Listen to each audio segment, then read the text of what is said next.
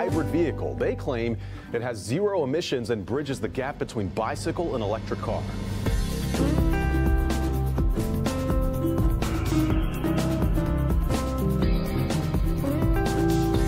Bio is for the human pedaling, and hybrid because underneath the driver are electric batteries helping the ride along.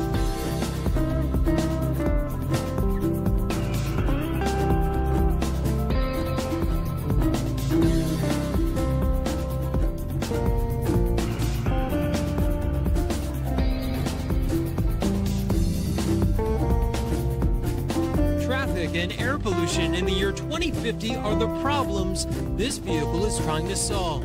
We are building a test fleet later this year, and in 2020 we should have our start of production. A look at the future of clean urban transportation, moving people forward at around 20 miles per hour.